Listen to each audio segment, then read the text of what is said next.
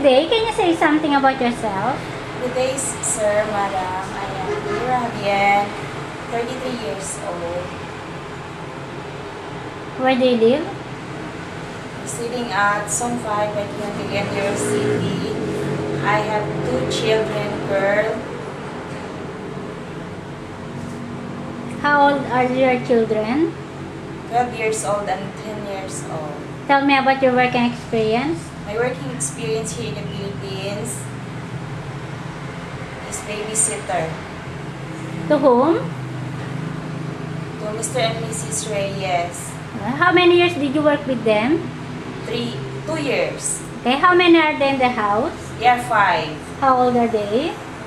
The couple and the 3 children. How old are the children? 12, 8, and 5 years old. Okay, what are your duties and responsibilities with them? My duties and responsibilities with them is to clean their house, to cook with them, wash their clothes,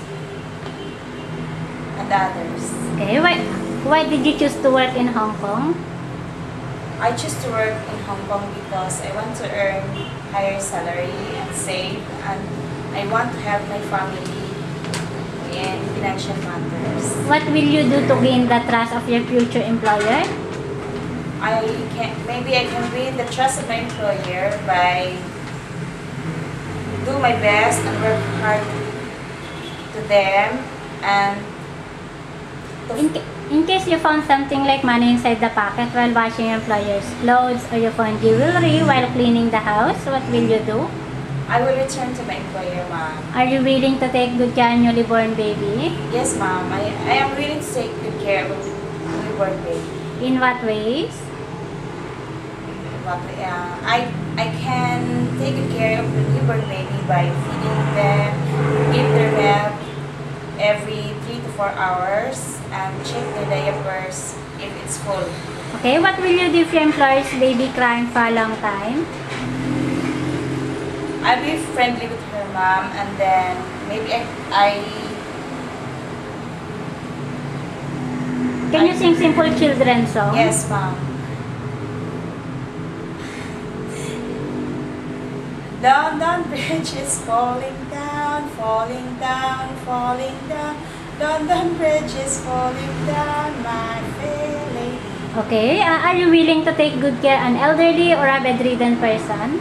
Yes, ma'am, I'm willing to take good care of an elderly person. In Hong Kong, the maids do the marketing. Are you willing to do it? Yes, ma'am. Do you know how to cook? Yes, ma'am. What kind of food do you cook? Simple here in the Philippines, ma'am.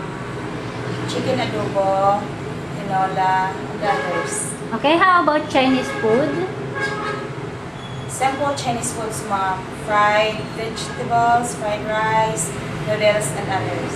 Are you willing to learn more? Yes, ma'am. I am willing to learn more. Can you operate electrical appliances? Yes, ma'am. Like vacuum, stove. Your duties in Hong Kong will be doing all the household chores and at the same time, taking good care of the whole family. So how will you divide your time doing all that tasks?